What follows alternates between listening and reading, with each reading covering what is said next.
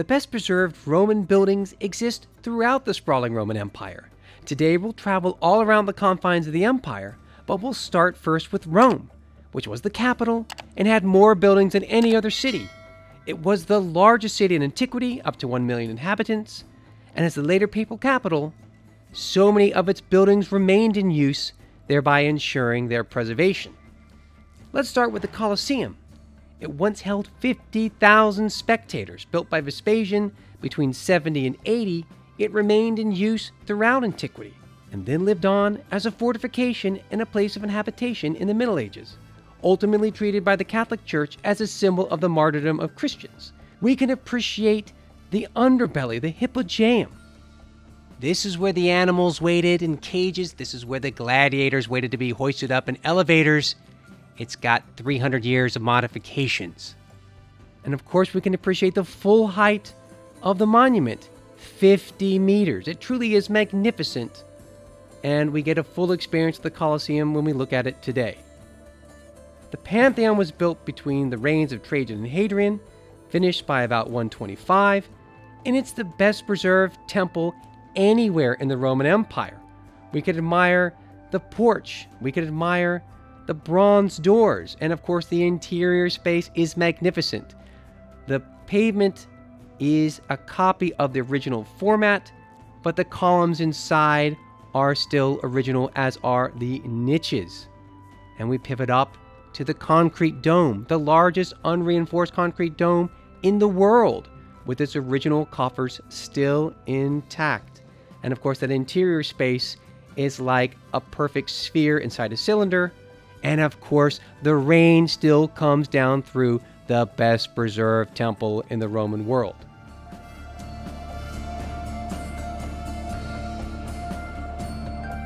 We can pass over to the Frigidarium space of the baths of Diocletian, constructed at the end of the 3rd century AD. 50 meters by 22 meters with an original height of 30 meters, this cold hall was converted by Michelangelo into the Church of Santa Maria degli Angeli. The Markets of Trajan, built by Trajan between 107 and 110, is an administrative center or a shopping mall with 150 stalls. Maybe both. It is built on 3 separate terraces alongside the Quirinal Hill of concrete and brick. It feels modern. It feels like it was built yesterday. And of course, inside of it, there's a magnificent central hall, possibly used for grain distribution. It is an incredible concrete poured vaulting system created by the Emperor Trajan. The Curia, 31 meters in height, is the meeting hall for the Roman Senate. And what we see today is rebuilt after a fire of 283. But it's an exact copy of that of the time of Augustus. And we can peer inside the late antiquity Opus Seculae pavement and admire this interior space, so well preserved because it was converted into a church in the 7th century dedicated to St. Hadrian, and then ultimately deconsecrated in the 1930s. Passing into the Forum Boarium, the cattle market, we look at the oldest preserved marble temple from ancient Rome, 2nd century BC. And it's so well preserved because it's converted into a church of St. Stefano of the Carriage Makers. But what we can admire is that Pentelic marble imported from Greece and constructed by sculptors from Greece as well. Let's explore now the rest of the empire, starting in North Africa. Let's head to ancient Thesdrus, to the city of Djem. And this was a city that became rich from caravan trade and olive oil exportation. And they built a magnificent amphitheater holding up to 35,000 spectators in the 3rd century, the 2nd amphitheater of the city. It's massive and beautiful and golden in the sunlight. It's Africa's greatest amphitheater. It was later used as a quarry site and partially dismantled in the 17th century to prevent its use as a fort. But we can still explore it today, making our way up to the top tiers, to the nosebleed seats, to admire this impressive amphitheater.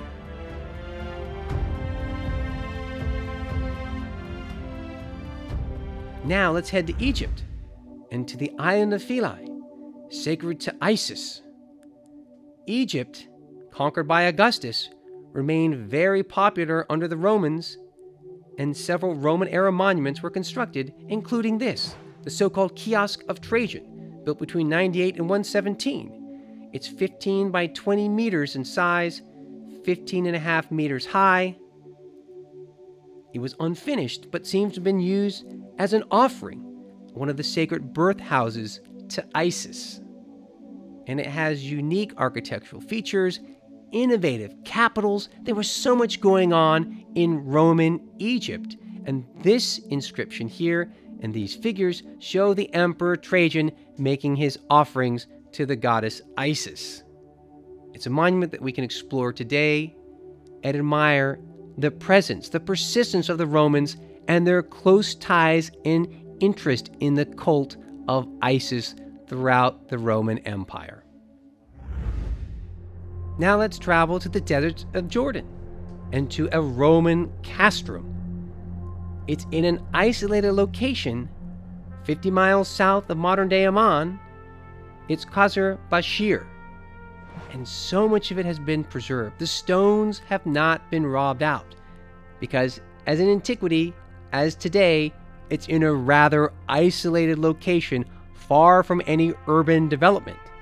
It's 50 meters on a side, basically a square, and it was a castrum used for surveillance with a cavalry unit of the Limitani, up to 60 people with stables and barracks protecting this portion of the empire.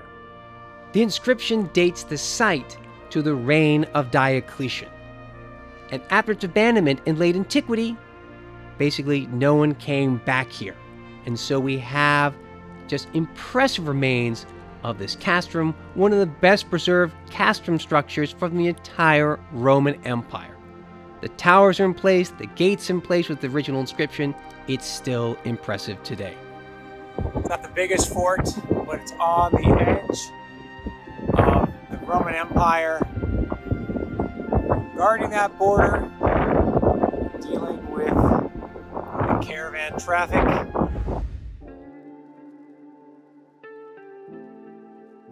Now let's travel to Lebanon, to the sanctuary of ancient Baalbek of Heliopolis. It's one of the greatest sanctuaries from the ancient world. And most of what we see today is of Roman date. And truly, the standout feature here is the so-called Temple of Bacchus, which is largely intact, with its columns, coffers, and interior cella lined with columns, truly extraordinary. We think constructed in the reign of Antonius Pius. It's 66 meters long, 35 meters wide, and a full height of 31 meters is preserved.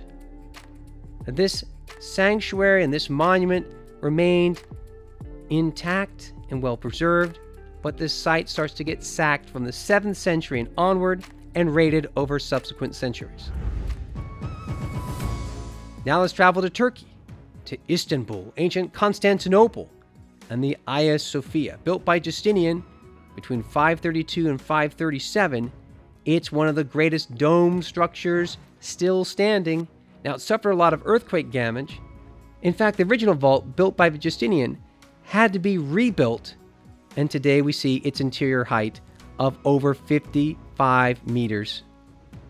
It's later converted into a mosque in 1453 under Sultan Mehmed II, thereby preserving this glorious monument, this amazing Roman building.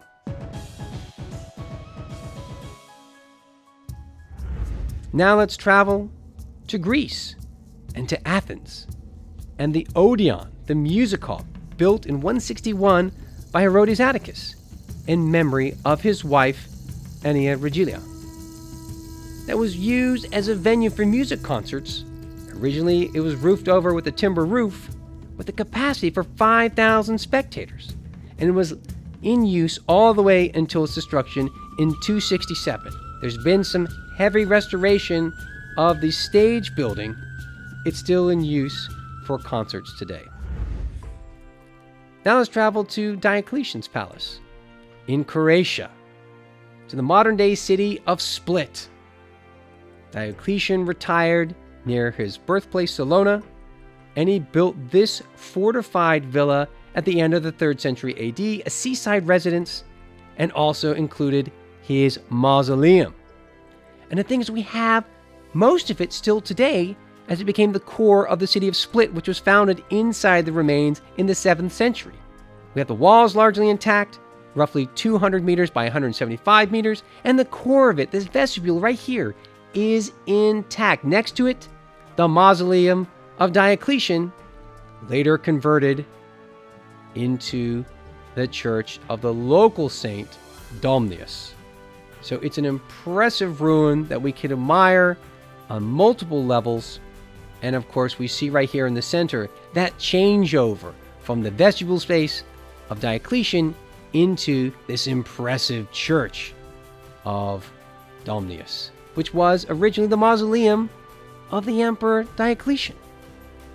And there's so much more in this site that we can admire, including this temple of Jupiter, intact on the exterior, as well as the interior vaulting. And the reason why we can admire so much of it is because it was converted into the baptistry for that local church of Domnius. It's an absolute miracle that we have so many components of the Villa of Diocletian. Finally, let's travel to Germany, to Trier, the ancient city of Augusta Treverorum, the western capital of the late Empire. And here we have so much built in the reigns of Constantius Chlorus and Constantine the Great, including this large hall, built between 300 and 310. You're going to have a palace in the western capital, you're going to have a large hall, and this one is of monster dimensions. It's like having 2 Curias from the Roman Forum, 67 meters long, a width of over 26 meters, and a height of 33 meters. In the Middle Ages, it became part of the Bishop of Trier's residence, and ultimately we have it because it's been converted into a church. There you have it, some of the greatest Roman buildings from around the Roman Empire. We have many well-preserved buildings and monuments to share in another video. Please watch our weekly videos on ancient Rome and our live stream videos on countless topics on the history of ancient Rome. Thanks for watching and subscribing.